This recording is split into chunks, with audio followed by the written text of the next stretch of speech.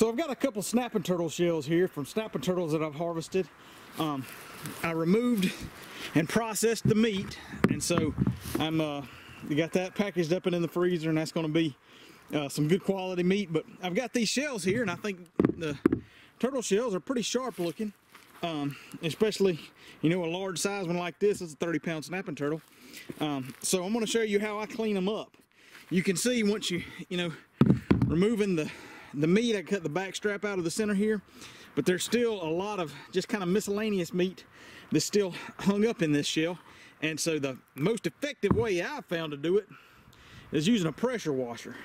So I'm going to show you. I'm just going to use, you'll see in the video, I wear kind of a full body suit. I've got waders on, and I'll put a rain jacket on and a face mask, and I'll just go to town trying to blast away every little piece of red meat or fat that I can find. So here I'll show you what I do. So here I've got an orbiting tip, or a turbo tip, on the end of my pressure washer, so it's constantly spinning. It's not just a regular pressure washer tip. And I'm just going around the whole turtle shell, turning it, trying to get in every little nook and cranny under the edge of the shell, as well as up along the spine, just trying to spray any meat off that I can, trying to get it completely cleaned up and get it to where there's minimal amount of meat. That way I don't have to worry about it spoiling. Then you see I flip it over and pressure wash the outside too. You know, the back side of the shell is going to have a lot of moss. Some may have a lot of moss and algae and different things growing on it, so it takes a good cleaning as well.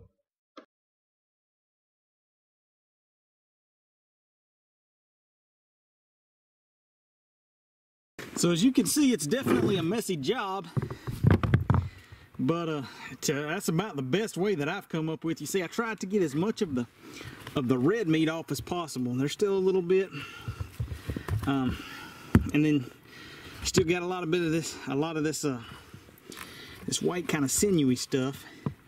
But overall, it's pretty clean compared to, you know, it did look something like this. So now what I'll do, and you see I also did the back. Actually, this one's pretty clean too, but this one originally had a lot of you know, algae and moss and whatnot growing on it. So I did actually shoot it a little bit with some bleach, scrub it down a little bit, because even with the pressure washer, that stuff can be pretty tough to get off. You can still see some of the green around here, but I like a little bit of that.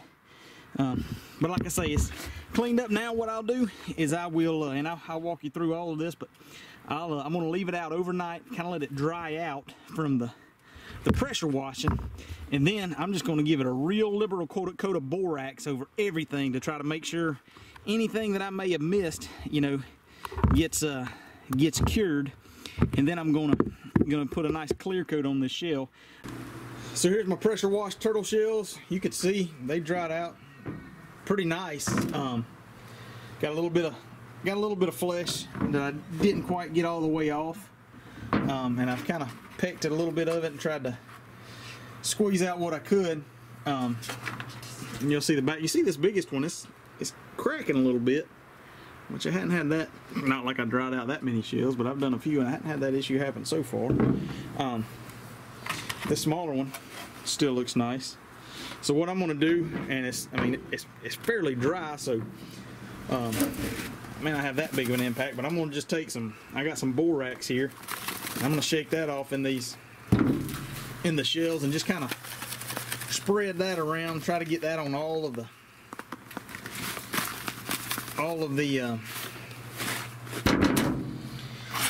any of the spots where there looks like there might be a little bit of meat stuck on there. And then I'll leave this sit for another day to make sure, there we go, especially around those tail and head joints. It's pretty well, especially the head joint particularly, but seems to be that tail joint's got a pretty good bit.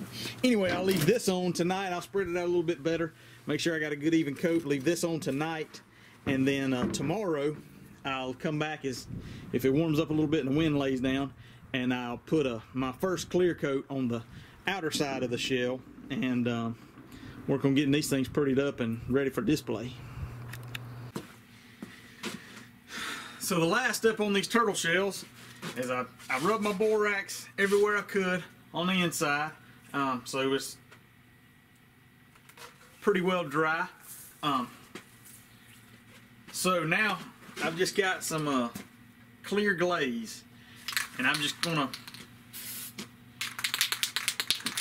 take it and coat it. What I'll do is I'll probably put 2 to 3 coats on, at least 2, I'd say, probably 3, just depending. You can see, and this is a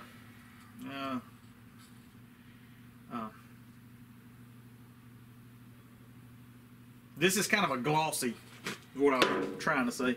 And you can see here, I put 1 coat on this one yesterday, and you can see kind of the sheen it puts on, and I think it makes it look really nice. It really makes it pop so far as the color. So I'll put another coat on that, and I'm gonna put a coat on this, and I just kind of, you know, with most,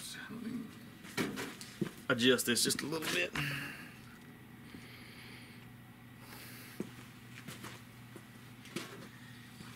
So that maybe that doesn't get on my camera, but you know, with anything, I'm just giving just a light, trying to keep from putting it too heavy or streaking or anything.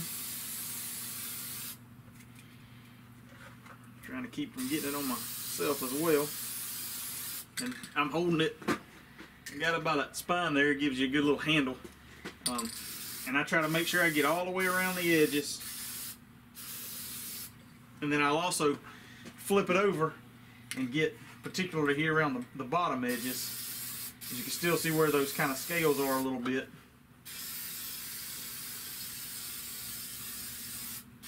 And like I said before, I think I said this before, it's been a couple days of filming this, but you know, some people will say the best way to clean a turtle shell is just to throw it out in the, you know, throw it out in an anthill and let it sit. And that's fine, but like I said, these scutes and all will fall off. You can glue them back on if you want to take all that time, and then, and then spray it. So one reason that I try to as I'm doing one, I try to get it all done pretty quick, because I want to try to avoid those falling off. And then I feel like putting this glaze on it also helps. This clear coat on it also helps to keep it from falling off. So it's like a spot there that I missed. Look it over real good, make sure I got it good and coated, and you can kind of see the shine that it's already put on it. So I'm gonna let that dry.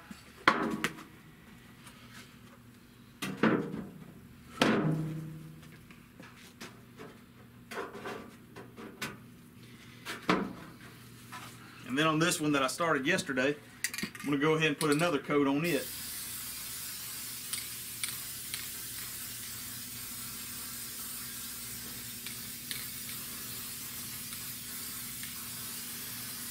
Make sure I kind of get around the edges.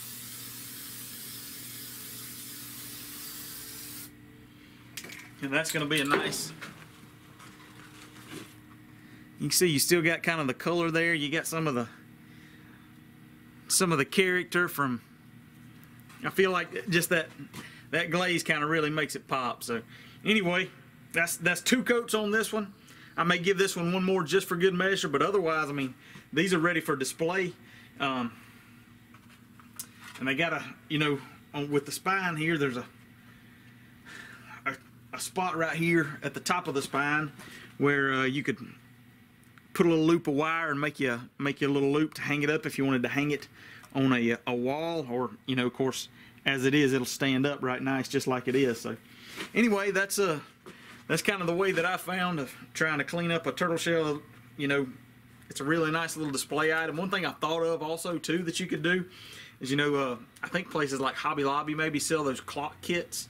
So you just drill your hole right in the center and, you know, put your numbers around here and make it a kind of a unique looking wall clock, which I think would be kind of neat too. There's zillions of things you could do with it. Chime in if you know what you have done with some of these turtle shells, because like I said, it's, you know, it's got a lot of character. I feel like it's a really neat piece, and something I, you know, it's neat to have on display. So anyway, hope that's helpful for cleaning and prepping a turtle shell, and hope y'all enjoyed it. Thanks for watching.